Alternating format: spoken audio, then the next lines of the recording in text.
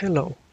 For the duration of this video, we will discuss how to check if Okta's federation with Office 365 is successful. Let us start.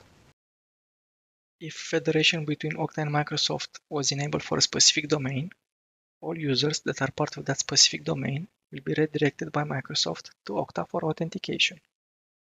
We can confirm that federation is successful by checking if Office 365 performs the redirect to your Okta tenant. Go to the Office login page and add the federated username.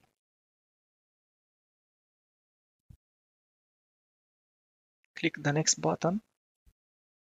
If federation was successful, instead of being prompted for a password by Office 365, you'll be redirected to Okta.